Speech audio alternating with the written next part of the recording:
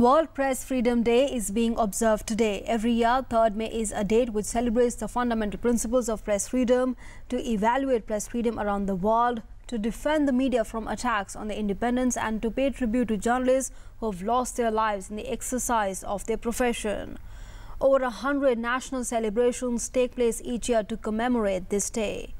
UNESCO leads the worldwide celebration by identifying the global thematic and organizing the main event in different parts of the world every year.